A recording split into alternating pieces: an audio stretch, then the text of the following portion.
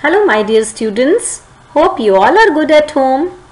I am Anjana Jindal and I welcome you all in my English literature class. So children, today I am back here with chapter number 12 of our Mulberry book of class 4, and the name of our chapter is The Girl Who Hated Books. So children, in my previous video, that part 1 of this chapter, I had explained you the story, and now in this video, in this part 2, I am going to discuss some word meanings and few exercises of this chapter. Okay, so let's learn. So children, now here are the word meanings. See, first is Confucius. See, Confucius is the name of a Chinese scholar. Okay, now next, Henry Thoreau. Henry Thoreau is also a name.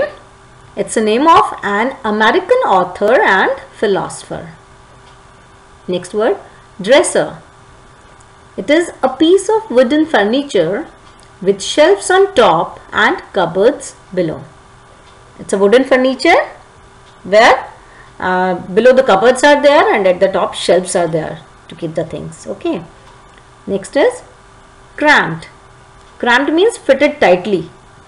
As the books were crammed in the fireplace, no? In Mina's house. Yes, means very tightly the books were packed in the fireplace even. Yeah, that is crammed. Next is toppling. It means becoming unsteady and falling down. Emu. It's a bird usually found in Australia that cannot fly. It's a flightless bird also we call. Okay. Now few more word meanings are there. So children, the next word is assortment. Assortment is a collection of different things or of different types of the same thing. Like, you know, an assortment is a big collection, children. Like if you remember an assortment of monkeys, they were also there, no? Yeah, means a lot of monkeys, a big collection of monkeys. They were running here and there. Isn't it? Yeah, so that is assortment, big collection. Next is juggling. Juggling is throwing a set of 3 or more objects into the air, catching and throwing them again quickly, one at a time. So juggling, children, have you ever seen a juggler in a circus? If you would have visited a circus, then you would have seen a juggler. What a juggler does, no?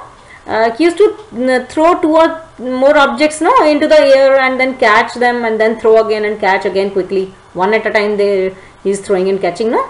So that is the task which juggler does, no? Yeah, so that is juggling, right? Yeah. Next one is capes. Capes means pieces of clothing like a coat without sleeves. As all the monkeys had torn down the curtains, no, and they were using them as capes. They are simply wearing that, isn't it? Yeah. So it's a clothing. Next is nibbling. Nibbling means taking small bites at a time. Like the rabbits were nibbling on the table legs, no? Yeah, they were taking small bites, no, from the legs of the table. Yeah, they were biting. That is nibbling, taking small bites. Next is grunting. Grunting means making short, rough sounds. So, children, you know, like elephant grunts, no? Yeah, it makes rough sounds, no? Yeah, short, rough sounds. Yeah, that is grunting. Now, the last word is slammed. Slammed means closed something with a very loud noise. So children, if you remember when Meena opened a book, no, then the flock of birds flew out, isn't it? And she immediately slammed it, means it slammed it shut again, means she immediately closed the book so that they could not, the more could not come out, no? Yeah, but it would have not worked, no, because they already came out. So slammed is simply means like close something with a very loud noise, immediately closing something. Okay, that is slammed. So children, these all are the word meanings which you all have to write in your Mulberry copy very neatly. Okay, write in a very neat and clean handwriting. Okay, and learn also. Learn these word meanings, and after learning you just write. Okay. Now see children, this is an exercise which is given in the beginning of the chapter. Okay. Here you have to put the words in the correct order to get some quotes about books. Okay. So here the first quote is of Confucius. So Confucius has given this quote, and they are written in jumble way. So you have to write the words in correct order. It's written here, learn something, then you cannot, then opening, then without, last one is a book. So you have to arrange in proper order. So the proper order is, you cannot learn something without opening a book. Isn't it? Yes, it means you cannot learn something without opening a book. So children, until unless you will not open a book, how will you learn? You cannot learn anything, no? Yes. So this is the quote given by Confucius, that you cannot learn something without opening a book.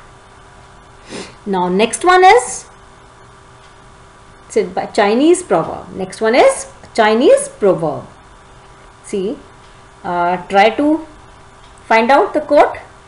Yes, it is like a book is like a garden carried in a pocket.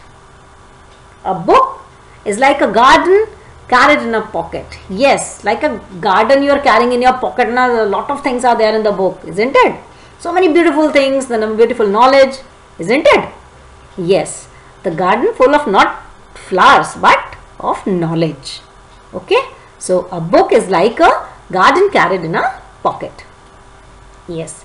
Now next one, Henry Thoreau. The quote by Henry Thoreau. Now just find out. Yeah. Books are the treasured wealth of the world. Yes, books are the treasured wealth of the world. Means see, we get lot of knowledge from the books, isn't it? We are getting lot of things. You know what are treasures? Which we keep feeling like very preciously, no? Right. So that is, the books are the treasured wealth. Wealth not in terms of money, but in terms of knowledge. Okay, in terms of knowledge. So books are the treasured wealth of the world. Now write a book quote of your own. So children, here it is written you, means this you have to write with your own. Just think creatively and formulate your own answers. Okay, so just do it. So children, next exercise is making connections. In making connections, here is quick answers. So question 1, fill in the blanks. So children, here some blanks are given and you have to fill those blanks and complete the given sentences. Okay, so let's see first one. In most homes, books are usually found on dash and dash. So children, in most homes, books are usually found on, yes, bookshelves and bedside tables. Yes, in most homes, books are usually found on bookshelves and bedside tables. Now, second one. Because she did not read them, Meena's books were covered in dash.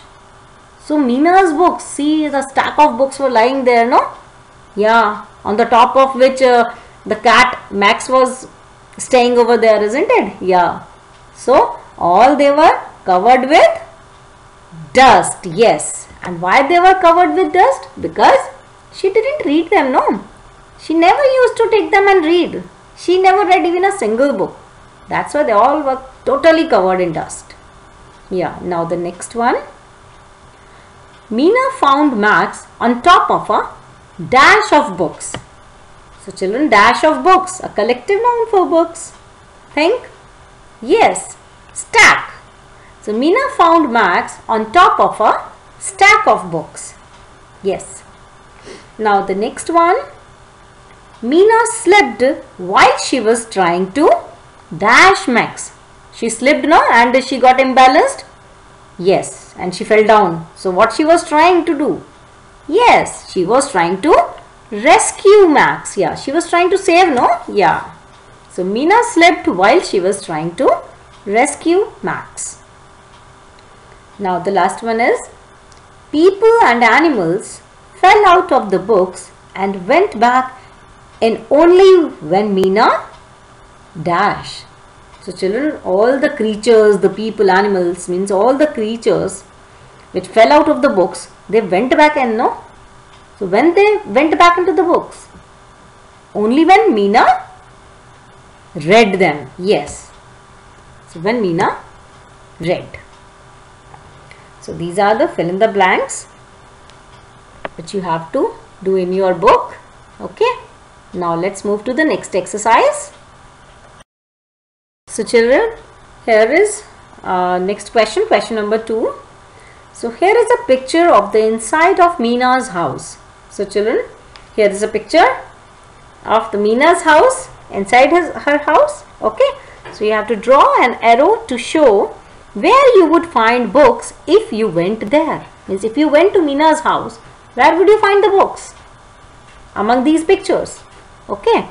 Draw double arrows to show all the places where Meena looked for Max. So you just have to draw an arrow to show where you would find books, and you have to draw double arrows to show that the places where Meena looked for Max. When she called Max for breakfast, no, Max didn't come, no? Yeah. So she then she got up out of curiosity just to find him out. She looked for Max. So where are all the places? That you have to show with the double arrows. So children, in your books you can show with the single arrow and double arrows, but here now in this video I am showing you with the help of a table. Okay, I am just telling you with the help of a table. You can see here on your screen. Yes. So 2 columns are here. First one for find books, another one looked for Max. Okay. So where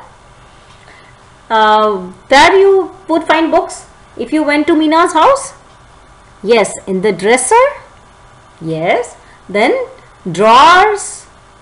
Then desk, cupboard, sofa, chair. Yes, everywhere books, isn't it? And where she looked for Max? Yeah, she looked for Max in the bathtub. Yes. And then at the top of the clock. Yeah. And the mat, below the mat, and on the window pane. Yes. So this you can show in your book with the help of arrows. Okay, you just have to draw single and double arrows. So children, I hope you all have understood all the exercises well, isn't it? Yes. So now it's the time for your home assignment. So children, in your homework you have to learn all the word meanings, and after learning you just write all the word meanings in your Mulberry copy very neatly, and all the exercises in your Mulberry book. Okay. And see, one more homework, very interesting homework is there for you. Yes, see, here it is. Yes, here you have to identify the types of sentence in each set. Place the correct punctuation mark at the end of each sentence. See children, if you remember your chapter number 1 of your English grammar book, that first chapter is the sentence, isn't it? There in that chapter you have read about the different kinds of sentences like imperative, interrogative, exclamatory, assertive.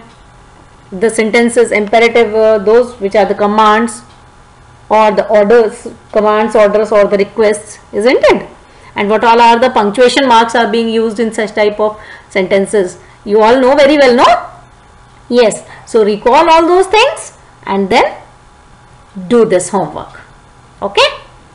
So okay, now with this I am going to conclude my class. Thank you for watching the video. Bye bye and take care.